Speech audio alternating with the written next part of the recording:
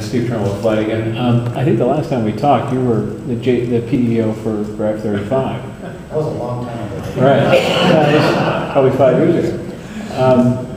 And that was a program where the Air Force and Navy are buying a common aircraft with some differences.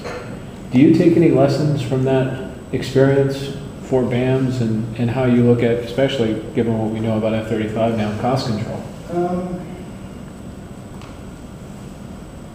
There's a lot of lessons learned on joint programs, going back all the way to F-111s and before.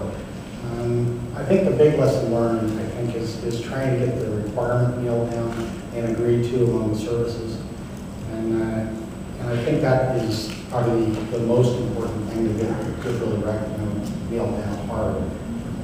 The cost growth piece, I'm prohibited from dealing with F-35, so I don't know how where the F-35 is right now. But clearly, we both are looking at our unit costs to make sure that we gain as much commonality and synergy as we can, especially in the manufacturing.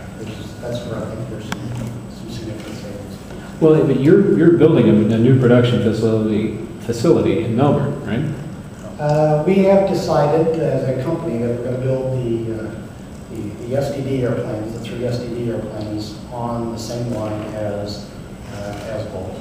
But the decision to build the rest of the airplanes is still being worked because there needs to be a business case that's put together what the right answer should be.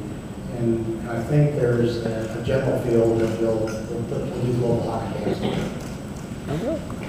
Thank you.